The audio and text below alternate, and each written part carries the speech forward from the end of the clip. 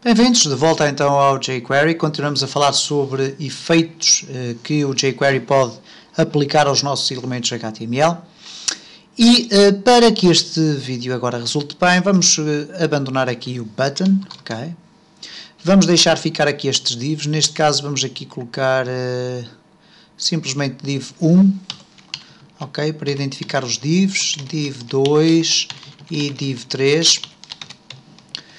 E vamos também fazer aqui algumas alterações. Neste caso não vamos chamar aqui isto desta forma, vamos colocar aqui simplesmente div, que são os elementos, e vamos aqui reduzir isto para 150.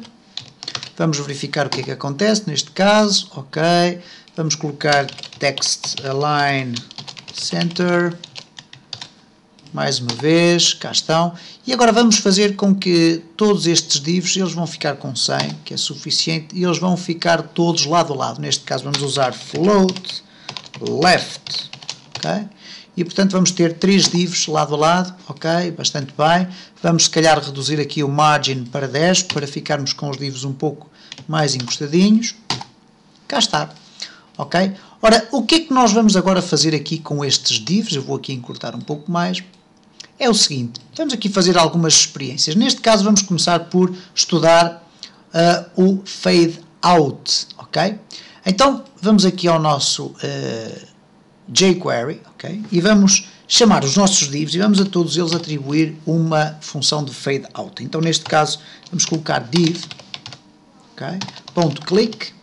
E quando nós executamos um clique sobre o nosso div, seja ele qual for, uma vez que este selector vai buscar todos os elementos div que existem na nossa página, nós vamos executar uma function, neste caso uma função anónima, cujo resultado será o seguinte: this, isto é, vamos afetar o elemento que está a ser clicado, this.fadeOut. Ora, nós sabemos que os elementos estão visíveis, neste caso queremos que eles se tornem invisíveis. E se eu colocar assim simplesmente fadeOut, reparem o que é que vai acontecer. Vamos executar, ok, cá está, clique, e ele desaparece, e desaparece por completo. Depois temos div 2 e depois div 3. Eu penso que aqui, se calhar, o texto, para ser mais fácil, eu vou colocar aqui primeiro, depois segundo, ou melhor, vamos fazer isto de uma forma mais visível ainda. Primeiro, ok, segundo e terceiro. E, portanto, temos então aqui o primeiro, o segundo e o terceiro a desaparecer. Neste caso, se eu colocar no segundo, automaticamente o terceiro vai desaparecer também, o terceiro vai se encostar. Isto que nós estamos a usar aqui no main, estamos a usar uma posição float, ok? Se quiséssemos posicionar isto de forma fixa, usaríamos então as coordenadas x e y para colocar os divs na sua localização correta. Ora bom, então vemos aqui a utilização do fadeOut. Como tiveram a ocasião de ver, o fadeOut faz um fade, isto é, vai esmorecendo a cor do elemento até ele desaparecer por completo. No entanto, é um evento que está a acontecer, ou um efeito que está a acontecer de uma forma extremamente repentina. Então, nestas circunstâncias, o fadeOut permite-nos a introdução aqui de alguns parâmetros. Neste caso, o primeiro parâmetro é a possibilidade de eu poder definir os milissegundos de duração da minha própria animação. Então, reparem agora como o fade será bastante mais lento, ok? Vamos aqui ter até a oportunidade de ver os fades a serem executados todos ao mesmo tempo, praticamente. Ora, se eu colocar, evidentemente, um fade de 3000, vamos ter um fade de 3 segundos. Reparem que automaticamente todos os meus elementos estão ali a desaparecer, deu tempo suficiente para eu clicar nos 3. Ora, para além de eu poder colocar aqui valores numéricos, eu posso também colocar simplesmente slow, ok? Mas neste caso com letra minúscula, slow. Eu quero que o efeito seja feito de uma forma lenta. Então vamos aqui refrescar e reparem, cá está, o efeito é mais lento do que aquilo que habitualmente acontece com o fadeOut. Há, no entanto, aqui um outro dado que eu quero introduzir, que não tem só a ver com o fadeOut, mas com praticamente todos os efeitos, que é o argumento de CallBack. E o argumento de callback é basicamente a possibilidade de nós podermos adicionar aqui uma função que é executada a seguir ao término do efeito produzido. Vamos aqui simplesmente dar um exemplo desta forma. Function, ok? E agora aqui dentro desta função vamos chamar, por exemplo, aqui um parágrafo, ok? P igual a, ou melhor, id igual a info barra P, ok? Vamos agora chamar aqui o P, neste caso info.text, e agora aqui vamos colocar a animação terminou, ok? E reparem o que é que vai acontecer então.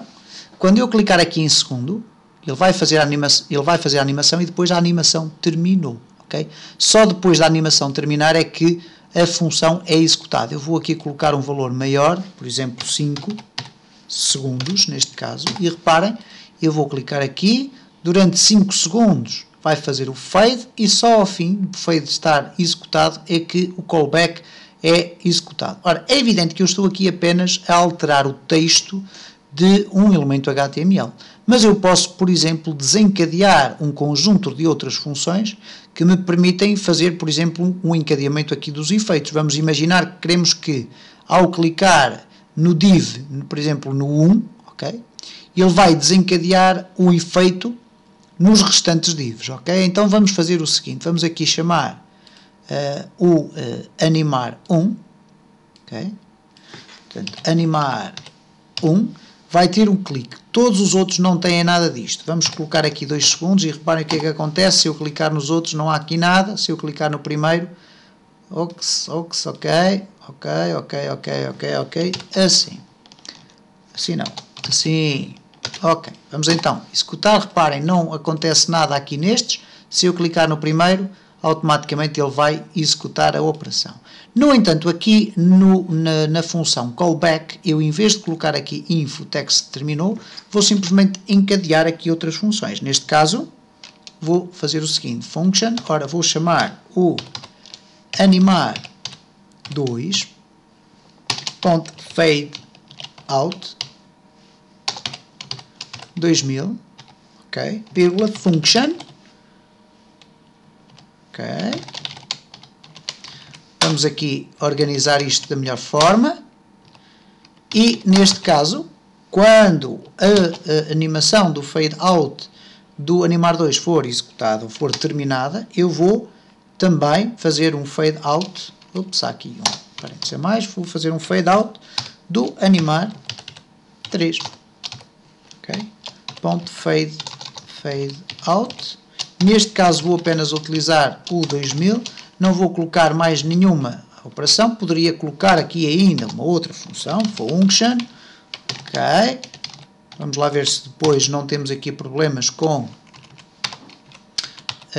a questão dos parênteses, provavelmente vamos ter, mas isso depois nós iremos resolver, e o que vai acontecer aqui basicamente é o seguinte, vamos cá ver, ok, fade out, aqui temos aqui ainda um problema que é o fade out, ok, e aqui não sei se temos problema algum, deixem-me cá ver, ok, animar, isto deveria parar ali no fade out, ok, isto provavelmente vai nos causar aqui um problema, vamos aqui no function chamar o info.text,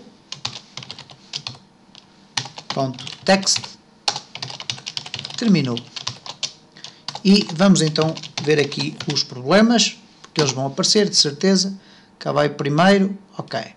Isto significa que nós temos aqui qualquer coisa mal, vamos aqui ver, então, função termina ali, ok. Depois temos aqui outra função que deveria terminar ali, está correto. Temos aqui uma outra função que está a terminar aqui no sítio errado. Então, vamos aqui eliminar este espaço que aqui temos e penso eu que ainda vamos ter que resolver mais coisas, ok? Temos aqui a clicar, ok, lá foi, reparem, todos eles a serem então executados de forma encadeada. E, portanto, isto permite-nos aqui ter uma percepção mais interessante sobre a forma como estes métodos podem funcionar de forma encadeada utilizando o conceito de callback. No próximo vídeo vamos ainda procurar falar sobre um outro parâmetro que pode aparecer no fadeOut, que é o parâmetro do easing.